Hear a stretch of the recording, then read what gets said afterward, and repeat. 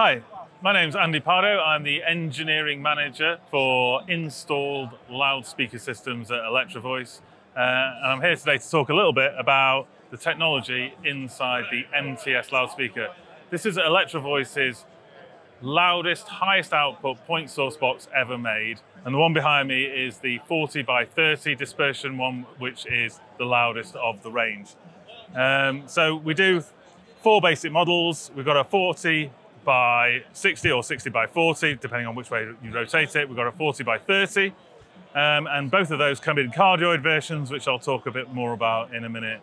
Okay, so what's inside the box? Well, you've got this very large constant directivity horn, and right inside the heart of the loudspeaker, you've got 2 coaxial compression drivers.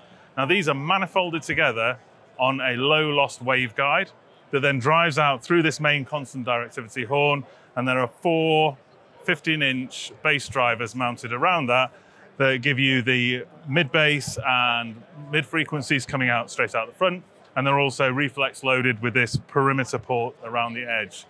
So why have we got this? Well, product management came up to us and said, we need a loudspeaker that does 150 dB at 1 meter. Now you might say, well, why do I need 150 dB? Because that's like far too much.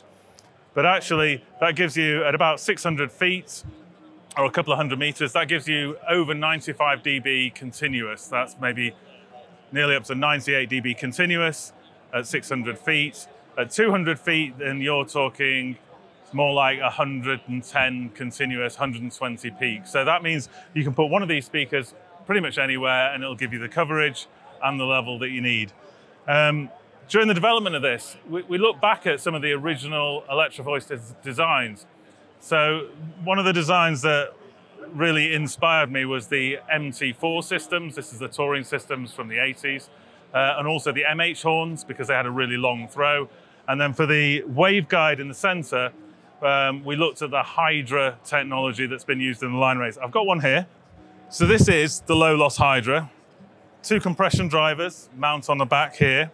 And this transfers the waveform from a circular hole here into a strip radiator here, and that sets up the vertical angle right at the base of the horn, and then the horizontal angle is dependent on whatever you put on here and the constant directivity horn after it.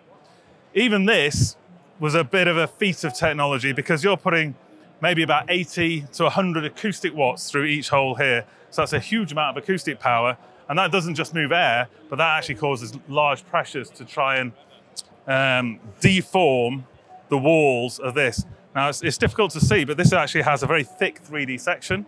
So this is a very high mass part, a very high stiffness part, and that's all done to contain that acoustic wave within it. This is the 40-30 cardioid version. So around the back, I'm not sure if you can see that, but there's another 15-inch driver either side in the back. And while the directivity is controlled by this large horn down to about maybe 300 hertz, it starts to gradually widen out. And then once that gets to maybe the 90-degree mark, we can't really control it anymore below 200 hertz. So we add 2 more woofers in the back, and then that stops that from widening out any further. And you actually get a full directivity, full bandwidth directivity control all the way from the very low frequencies all to the very high frequencies. The speaker's got M10 mounting points all the way around the edge. We don't supply any rigging hardware other than eye bolts. You can very simply put 4 eye bolts in the top, hang it up, and away you go. You've got a full system.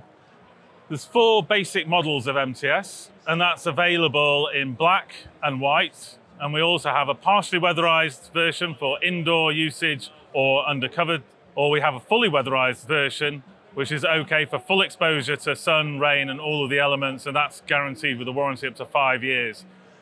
This is one of the most difficult challenges in the engineering because we have to get a wood box with plastic parts, with electrical parts, with soft parts in the woofers that vibrate. The cones are made of paper, and we have to weatherize all of this so that it lasts 5 years. The box is fully coated on the outside and the inside with a polyurea, which is similar to a truck bed lining, so that's really hard. The woofer cones are weatherized inside the actual cone, and also an additional weatherization on the surface. So the reason why we made this was to solve a problem in the field. There's nothing out there that could give this kind of throw with this kind of clarity and the full bandwidth production. This speaker doesn't need subwoofers. You can get a good rock and roll sound with good bass at a distance with just this loudspeakers. If you do want concert level performance or drum and bass or dance music, that kind of thing, then you can augment it with subwoofers.